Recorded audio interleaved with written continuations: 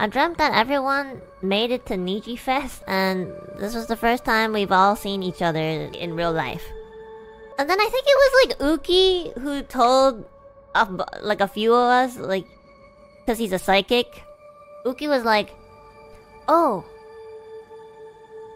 I feel like there's an imposter among us. Like, actually, like somebody here is pretending to be a NIJISANJI EN liver." And then everybody starts freaking out, okay?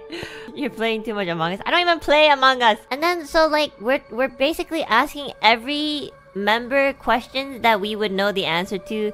Honestly, nobody really suspected me because my voice. People were suspecting, Inanna or something because, like...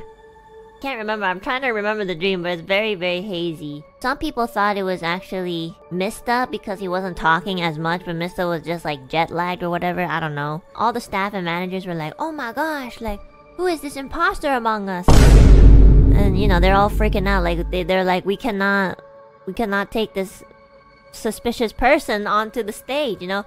But you know, it's funny because of, like, the only proof that we had was like Uki's psychic abilities, nothing else. You know, that's just a dream. There's no, like, logic behind it, you know? Somewhere along the way, Kyo said something, and I was like... that's not very, like... that's kinda sus. Like, why did you say... I forgot what he said, but, like, he said something. Shit, I can't remember my dream anymore. It's slowly, like, getting away from my brain. He was so sus. So I asked him a question, and he responded, but, like, it was just not, like, a response that I think Kyo would have said. So I told Uki, I was like, "Uki, I think it's Kyo. I think that's not Kyo."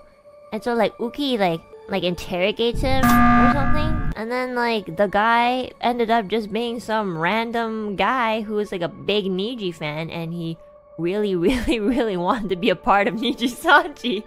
Our managers were like, "Oh, we gotta call the police. Like this guy, like what happened to the real Kyo?" It turns out that he was the only one that didn't make it to Niji Fest.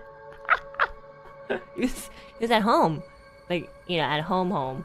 So and then everybody was like, "Oh my gosh, Uki, you're psychic. How did you know there was an imposter?" Uki was like, "I'm a psychic, you know."